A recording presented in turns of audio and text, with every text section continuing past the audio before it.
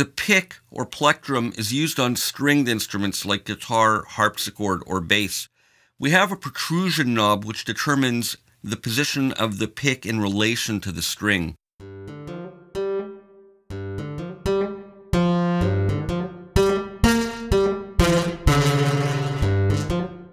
And we're getting some pretty dramatic results here, partly in reaction to the termination settings here and the mass.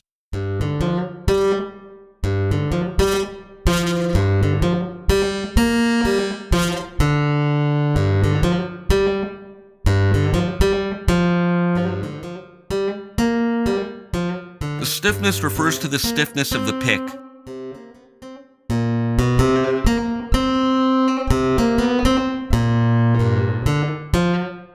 And velocity adjusts the vertical velocity of the pick.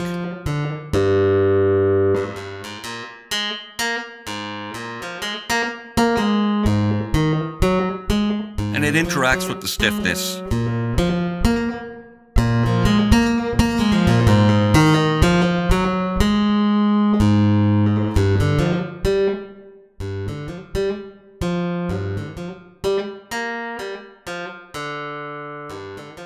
And these can all be modulated by keyboard range and velocity. Let's go to the browser and copy this to layer B. And let's solo the second layer, which is identical right now. I'm going to tune it down an octave.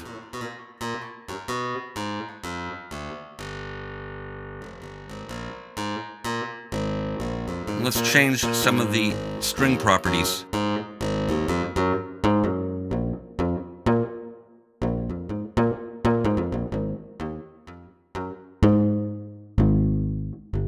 And filter it to get a narrower range. We can change the body size and shape.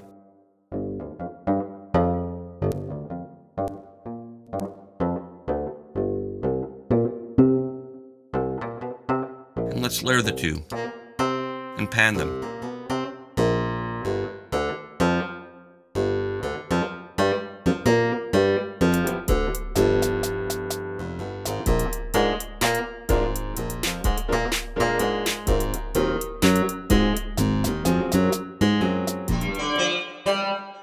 These controls interact with the geometry module as well. These two position knobs are used to set the location of contact between the exciter and the string, and then the damper and the string.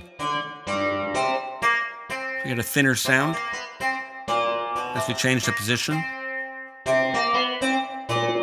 versus a darker sound. And this can be modulated as well.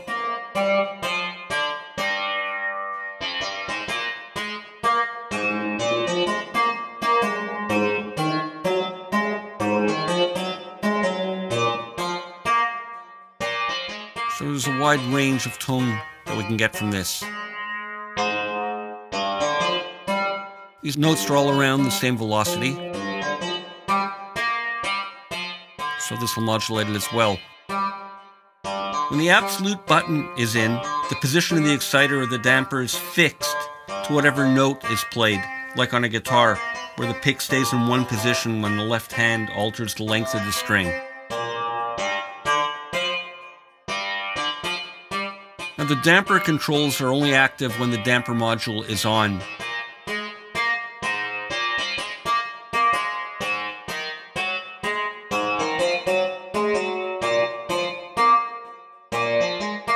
We get some inharmonic resonances introduced here. We can get rid of them with key tracking or amplify them.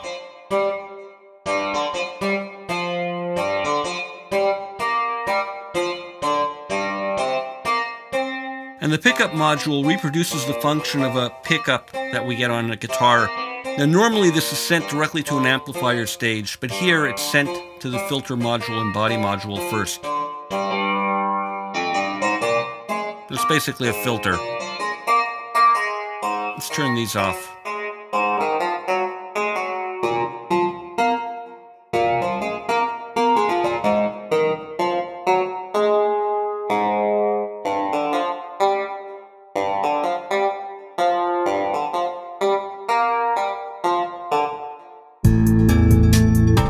Welcome to String Studio VS-3.